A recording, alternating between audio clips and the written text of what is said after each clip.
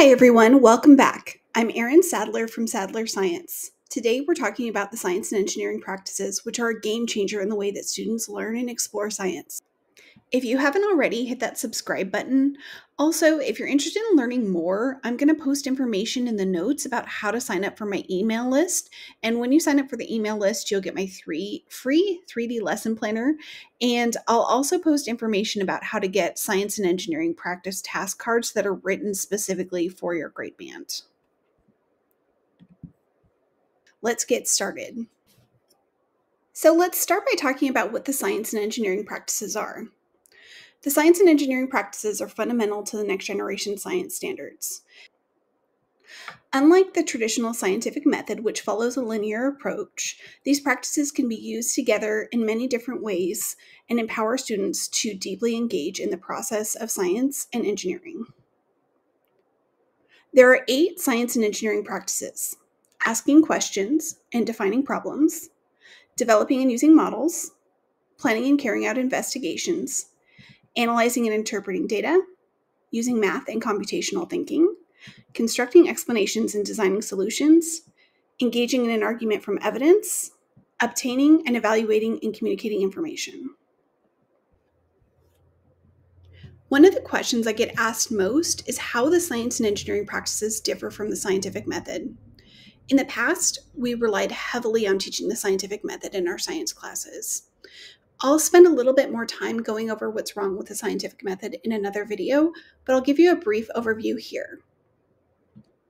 When I taught the scientific method, we asked students to start with a question, create a hypothesis, and conduct an investigation to gather evidence. Then, the students were asked to analyze the data and draw a conclusion about the accuracy of their original hypothesis. Unfortunately, this approach gives students the mistaken impression that science follows a linear pathway like this. Another problem is that students were asked to look at all of those pieces at once, so they never really got good at any of the steps. Also, this approach leaves out many of the practices that scientists use, for example, modeling, and it never addresses engineering at all. The science and engineering practices intend to address some of these issues. So, how do we teach these practices? Teaching the science and engineering practices isn't about just listing them off, it's about integration and application.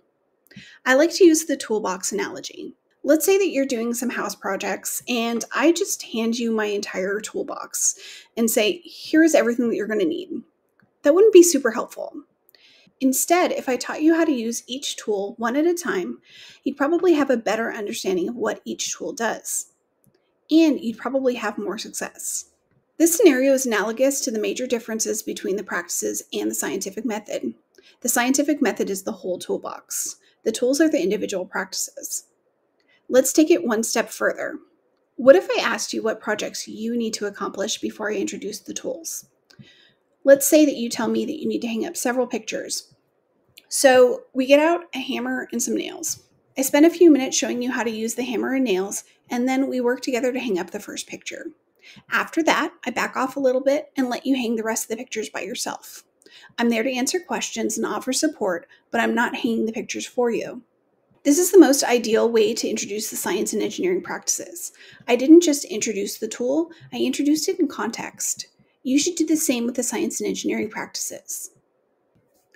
You've probably figured out by now that I'm not super handy, so you'll have to forgive my tool using misconceptions if I have any here, but I like this analogy because it works in so many ways.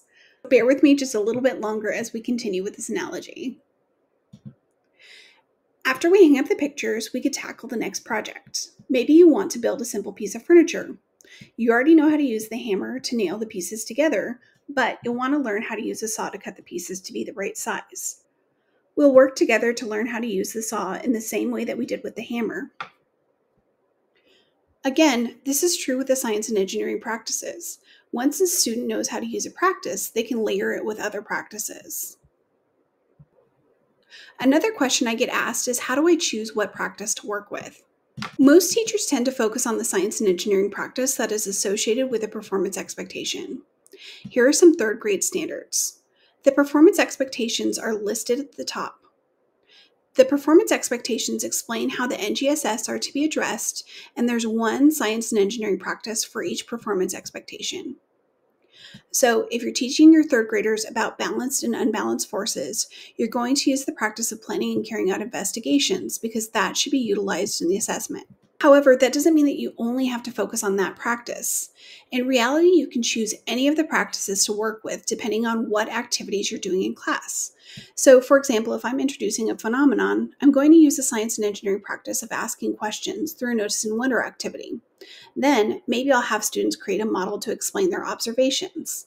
Using multiple science and engineering practices helps students understand how they work together. And this method helps deepen their understanding of science in general. Before we wrap up, there's a few other basic things I like to think about when I'm incorporating the practices into my lessons. The first is that these practices fall loosely into three buckets that explain how they can be used. The practices can be used for investigating, sense making, and critiquing. The practice of asking questions, as well as planning and carrying out investigations, and math and computational thinking fall under the investigating category.